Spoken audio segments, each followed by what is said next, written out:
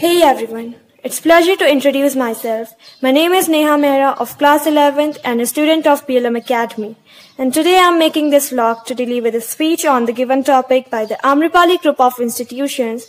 So my topic is the contribution of India or Indians in science technology. The oldest civilizations in the world, the Indian civilization has a stronger tradition of science and technology. Ancient India was a land of sages and seers as well as a land of scholars and scientists. Research has shown that from making the best steel in the world to teaching world how to count, India is actively contributing to the field of technology centuries long before modern laboratories were set up. Many theories and techniques discovered by the ancient Indians have created the strength and fundamentals of modern science and technology. While some of these groundbreaking contributions have acknowledged, some are still unknown to most.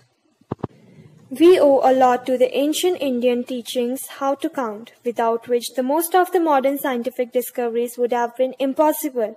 Can you imagine your life, your science, mathematics without zero? No. The idea of zero or the discovery of zero is one of the most important discovery of all time. Mathematician Aryabhatta, an Indian, was the first person to create symbol for zero. Remember, zero is the most important invention of the world. The theory of atom. One of the most notable scientists of the ancient India was Kalam, who is said to have revised the atomic theory centuries before John Dalton was born. He speculated the existence of Anu or a small indestructible particle much like an atom. He also stated that Anu can have two states, absolute rest and a state of motion.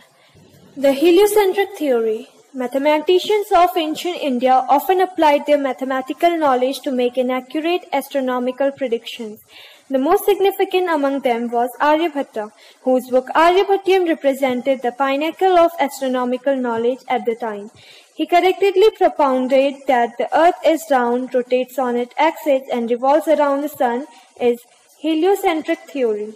He also made the predictions about the solar and lunar eclipses, duration of the day as well as the distance of earth and the moon. Ayurveda. Long before the birth of Hippocrates, Charaka authored a foundational text that is Charak Samhita on the ancient science of the Ayurveda.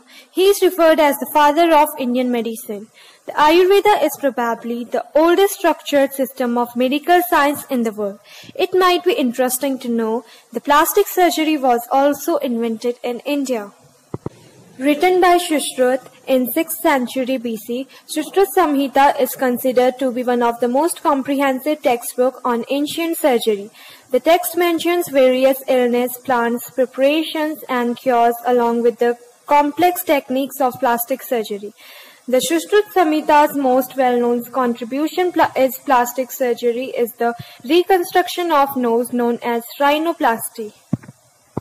In the conclusion, we must admit that science and technology have led human civilization to achieve perfection in living. And also we must admit that India has contributed a lot in the science and technology field from the very ancient time and will contribute in future as well. Thank you.